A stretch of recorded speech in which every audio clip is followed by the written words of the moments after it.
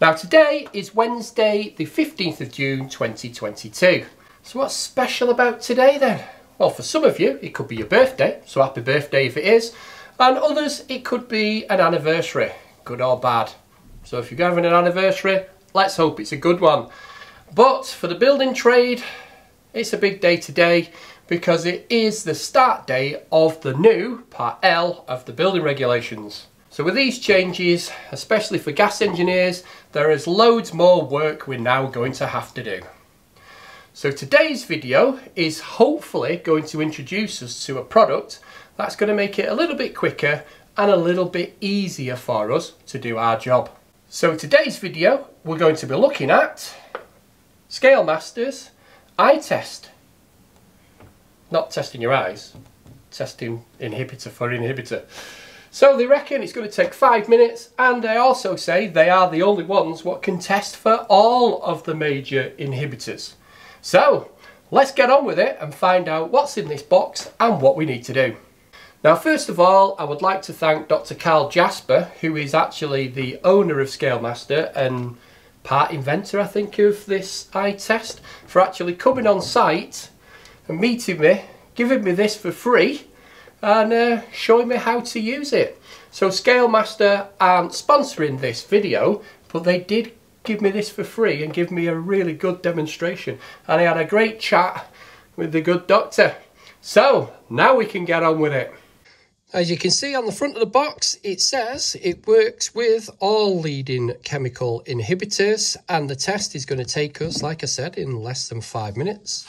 If we flick the box over, you can see it actually gives us 6 processes to do, and we're going to need to download an app. So if we flick it on the side, you can see we can get the app from the App Store, or we can get it from Google Play. So that's the outer box. Let's get it open and see what we get.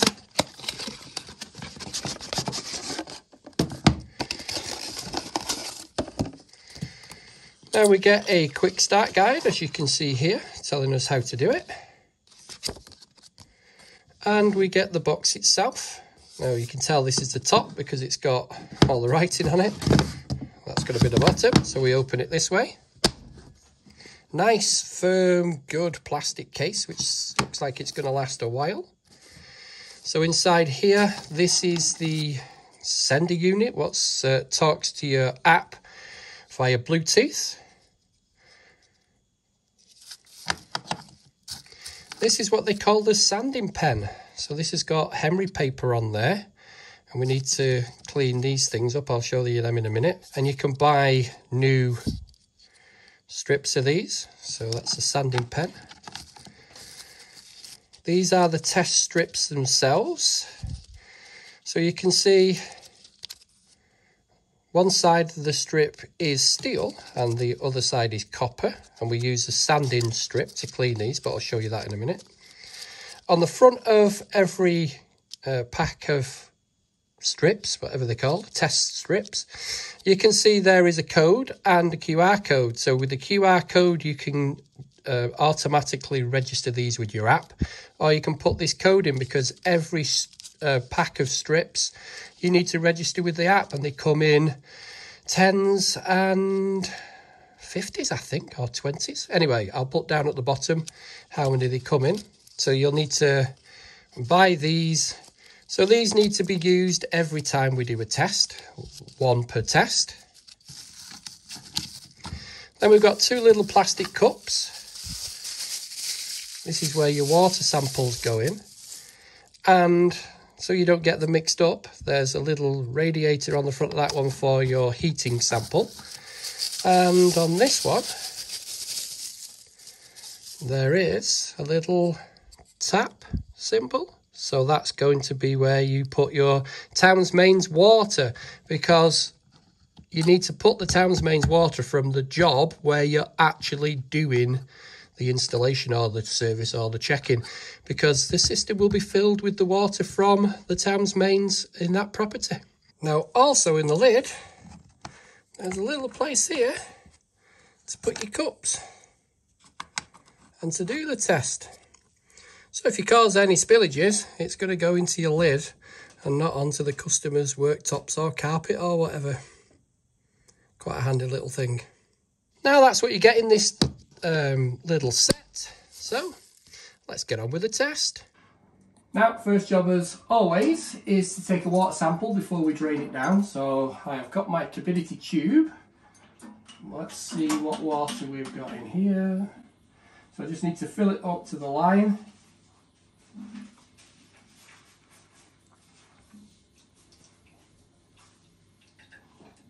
Looking a bit cloudy, so we'll need to leave it to settle a bit.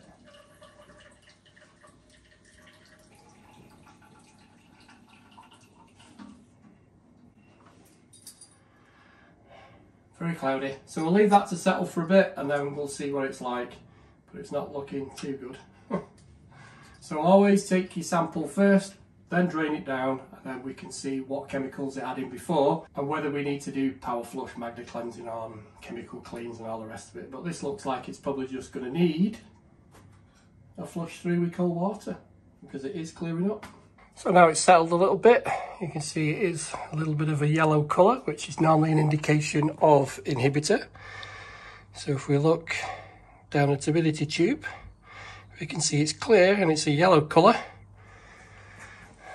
So that's a good sign. We just need to test the water now and see what's in it. Now, first thing we need to do is fill these cups up with samples of water. So this is our central heating water we've taken from the job, from out of the turbidity tube. So I'm just going to fill it up.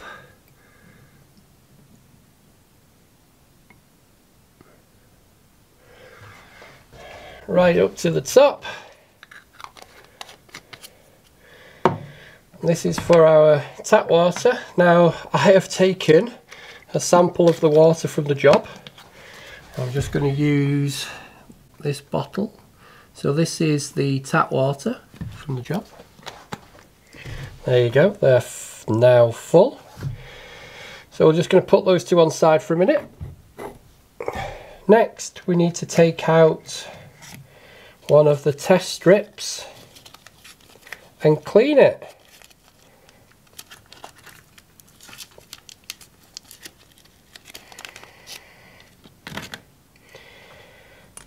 So we need to get our little sander and we need to make sure we get this steel cleaned up. It doesn't matter if you go over here or clean these little connectors up, it's not going to damage it. So you need to clean this really well, the best you can. The actual app will tell you if you've cleaned it enough. We're now going to flick it over and clean the copper side. So we can actually just flick that over and use the other side. And again, we can clean those connectors if we want to.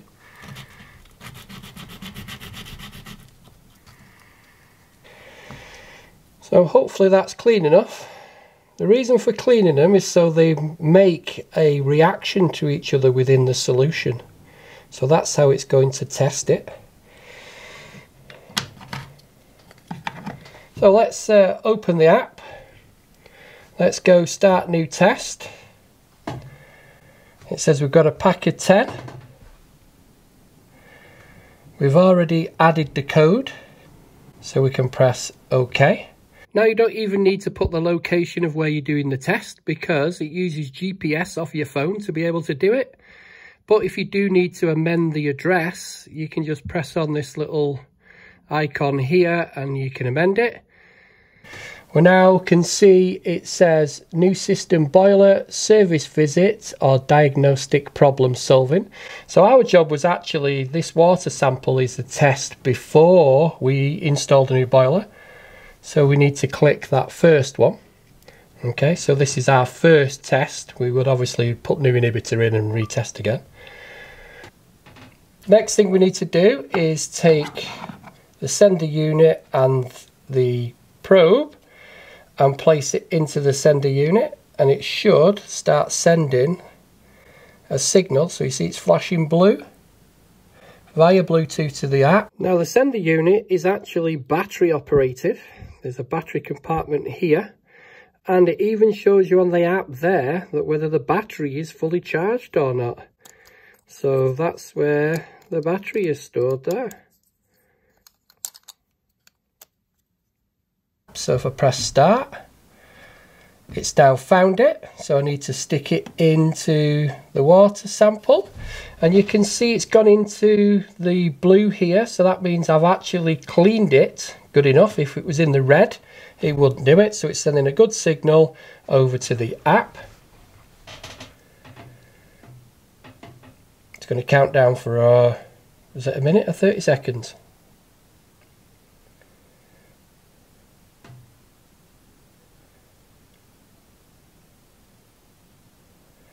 So you now can see that that's taken a base measurement. It now says dry the probe and then insert it into the heating system water. So just gonna shake that off. That's all you need to do, and then place it into the heating water and press start. We're now seeing if this has got any inhibitor in it, and it's counting down for 4 minutes, and we're looking for that needle there to go round to the green section to tell us how much inhibitor we've got. It's also going to give us a graph here to see how much we've got in it. So we're going to wait 4 minutes now and see whether this needle gets into the green or not. Now this app will also tell you if you've got cleaner in the system or you've got a lot of flux. So it's not just checking inhibitor, it's checking other chemicals also.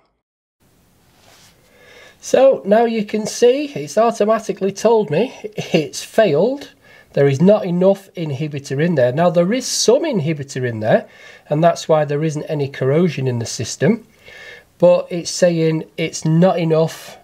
It says no corrosion protection found, add the inhibitor, but obviously it's a new system, so we're draining the system and we've got to fill it up. So once we've done now the installation, we can then fill it back up and we can put some inhibitor in it, and then we can take another sample and we can see what it says on the next test. Press OK.